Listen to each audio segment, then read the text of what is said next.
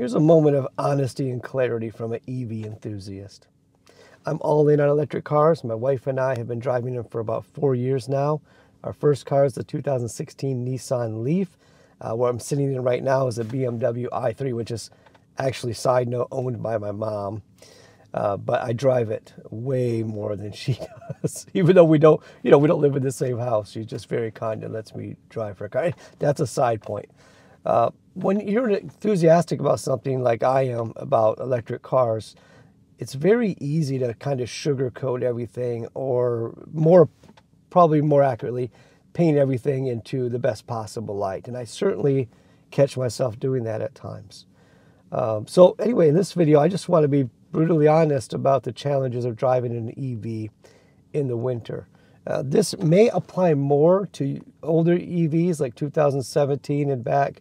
The battery management system in these is not always really good. The preconditioning for the battery is almost like a premier feature that doesn't exist in a lot of older EVs. So a couple things happen. One, it's really slow to charge. We've talked about that on this channel before. It just slows down the charging speed dramatically when your battery's super cold. But another thing is the range drop off is, I think I've said in the past, it might be 15% up to 30%. I realize those numbers are just numbers and they don't always mean anything. But it's pretty drastic, the drop off in range. Here's an example. Let me just show you what the BMW i3 says we can get now. And then I'll turn on the heater and we'll see how it changes. So let me just turn on the heater. Not without the heat, that's what it says we'll get. Turn the heater on, full blast because it's really cold. It's like 1 degree here today. And there you go. It's like, turn it back off so we can hear. It's like a 30-mile range drop off. I mean, that is a big difference. And it matters a lot. I'm a commercial real estate agent. I drive a lot for work. I just drive a lot. And normally, spring, summer, fall, and most winters, I have no problem never needing to charge throughout the day. I plug it in at night, all day I can drive, no problem. But lately, I've had to plug in a couple of times in the middle of the day, which I've said on this channel you should never have to do. And I agree, you shouldn't have to. But when it's 1 degree out, and before today, it's been in the teens for several days in a row here in Grand Rapids, Michigan, just really, really cold.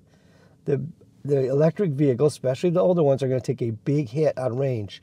So a little brutal honesty from your friend Chad from Drive to Lightning.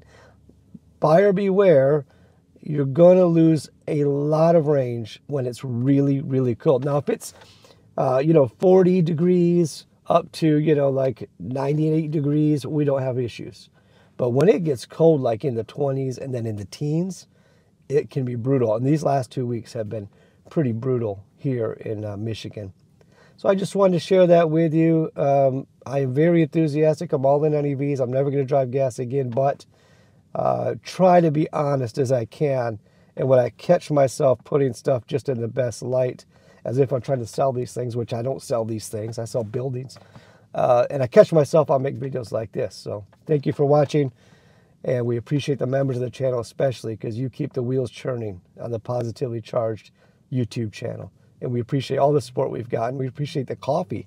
Recently, a couple of you bought us coffee. Tom Bushaw bought us coffee.